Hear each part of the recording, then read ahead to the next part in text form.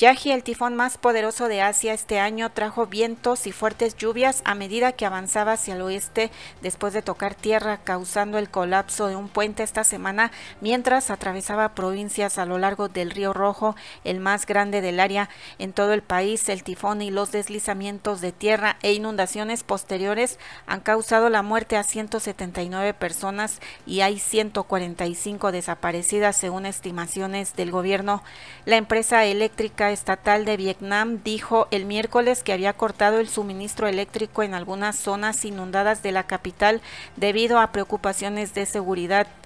Mai Van Kiem, directora del Centro Nacional de Pronóstico Hidrometeorológico, dijo en un comunicado que el Río Rojo estaba en su nivel más alto en 2 décadas y que se esperaba más lluvia en los próximos días. Algunas escuelas en Hanoi han pedido a los estudiantes que se queden en casa durante el resto de la semana, mientras que miles de residentes de áreas bajas han sido evacuados, dijeron el gobierno y los medios estatales.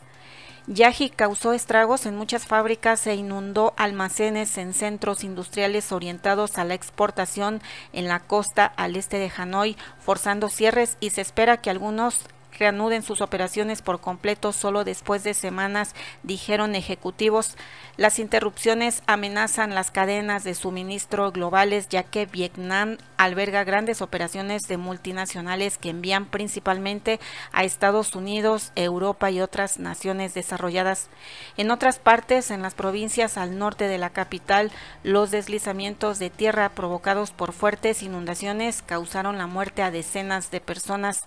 Entre las fábricas ubicadas en las afueras de la ciudad de aproximadamente 400,000 habitantes se encuentra una gran instalación de Samsung Electronics que envía aproximadamente la mitad de sus teléfonos inteligentes a todo el mundo desde Vietnam.